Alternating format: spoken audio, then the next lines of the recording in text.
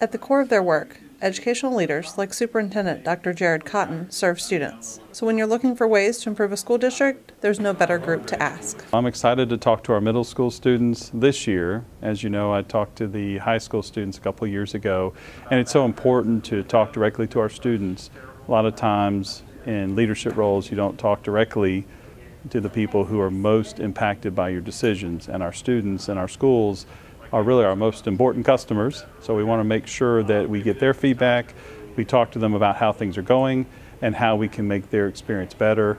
And particularly talking to our middle school students this year, they did not disappoint. They shared all kinds of feedback with me. I'm hearing a lot of themes as I go from school to school and a lot of creative, innovative ideas that they're thinking about. I want to make like a school, like a place where people can have fun at the same time, but also get the education that they need so that way they can succeed in life.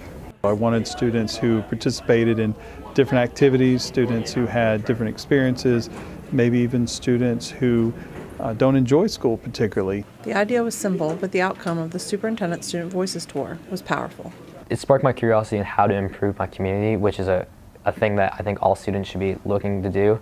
I thought it was a great experience for me, just being able to analyze problems, get to understanding of how it works. Academic resources, because I had no clue how to use academic journals. They talked about some phenomenal teachers, and that was something that I really wasn't expecting, but they started talking about how individual teachers have had such an impact on their life. Shout out to Miss Rich, my favorite teacher. Like I'm in the 7th grade now. I have her. It's my last bell. Another one of those teachers was Miss Kolkaski.